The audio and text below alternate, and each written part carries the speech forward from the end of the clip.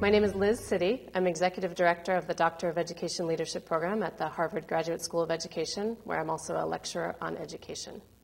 We find it's very helpful for teachers to use some sort of process or cycle when looking at data. Now, which one they use isn't as important as that it essentially has the elements of a problem-solving cycle. No matter what name it's under, all of the cycles share some characteristics. So they're essentially problem-solving, inquiry-based cycles. Usually at the beginning, you're getting organized, you're preparing. So you're getting organized for collaborative work because it's essentially a collaborative practice. You're deciding what data you're going to look at. You're making sure that you understand how to look at data. So that's the prepare part. Then you move to inquire.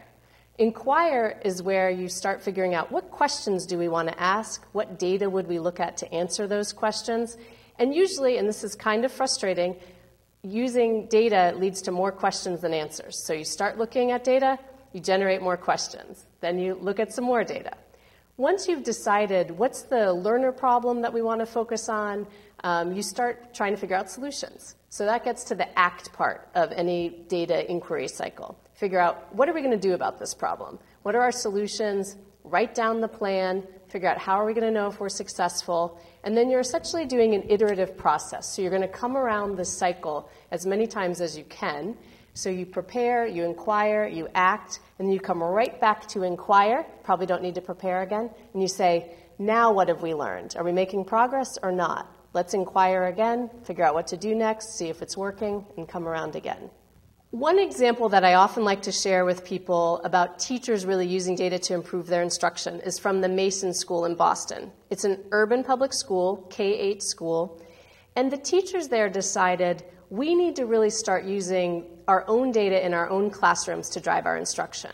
So they started with their standardized test data, and they said, what over several years is our data telling us is a problem? And they said, well, reading.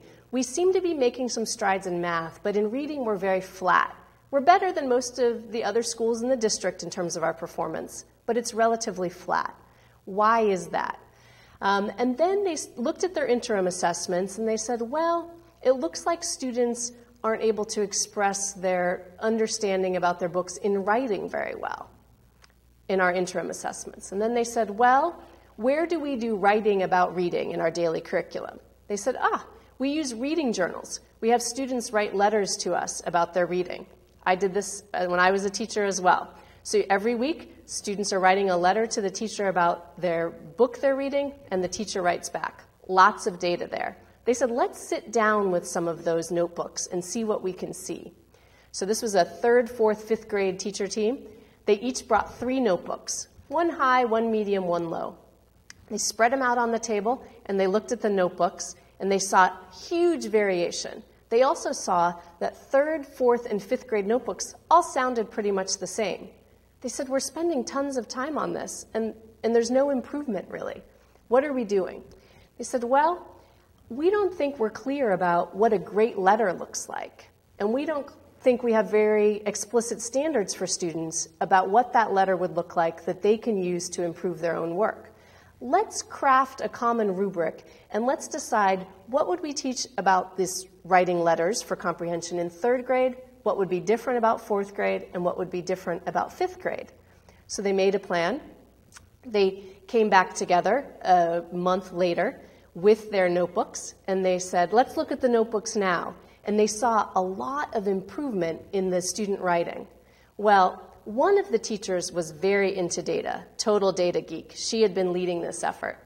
Her colleagues were okay, but a little reluctant. When they saw how much student writing had improved and how much better students were able to talk about their reading comprehension, everybody got excited.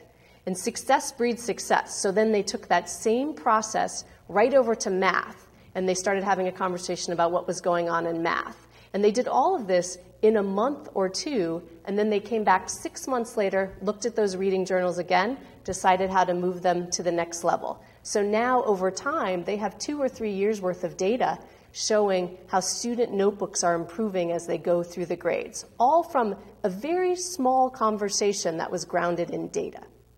Often when I work with educators about using data, they say, we like the notion of using data, but we're drowning in data. We don't really know how to be efficient and effective and really use data to drive our instruction. We keep getting bogged down. So I usually give them 3 tips. The first one is start small. Think big, think about what you're trying to do overall, but choose something very, very small to work on. Often we're faced with so many problems, so many challenges, we feel we need to bite them all off at the same time. But we don't get the problem small enough that we could actually see progress on it. When you get it small, you can see some progress, which then motivates people to keep working at it. It gives the students and the teachers feedback that what they're doing makes a difference, which is really important. So that's the first one, start small. Repetition really helps. So the faster and tighter the improvement cycle, the faster the improvement acceleration.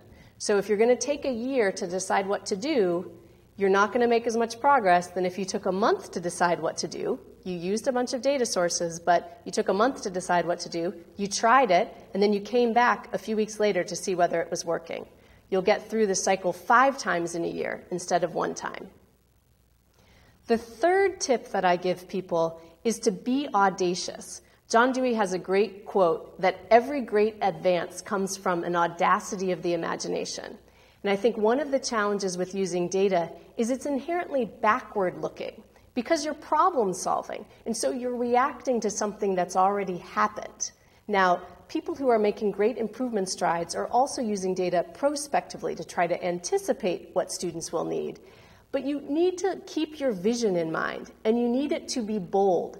Often when I'm working with educators on using data, I'll say, rate the audacity of this plan for me on a scale of 1 to 5. And they'll look at it and they say, well, it's kind of a 2. We kind of, did an incremental, we'll try a little bit. And you need to take those little steps, but you need it embedded in a big vision of what's possible for students as learners. And also what's possible for teachers as practitioners. What are we capable of? So I encourage you to be audacious as you're using data and not use it to all be reactive to what's already happened. So go out there, think small, get through that improvement cycle a number of times, and be audacious.